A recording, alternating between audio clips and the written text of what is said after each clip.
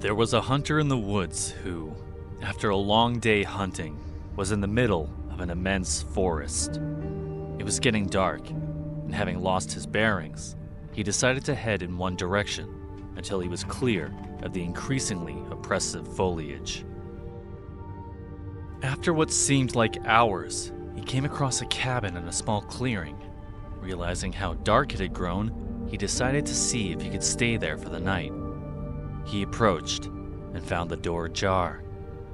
Nobody was inside. The hunter flopped down on the single bed, deciding to explain himself to the owner in the morning. As he looked around the inside of the cabin, he was surprised to see the walls adorned by several portraits, all painted in incredible detail. Without exception, they appeared to be staring down at him, their features twisted into looks of hatred and malice. Staring back, he grew increasingly uncomfortable.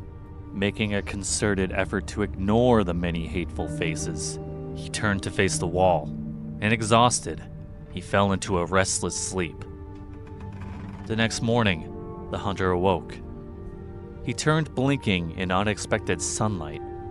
Looking up, he discovered that the cabin had no portraits, only windows.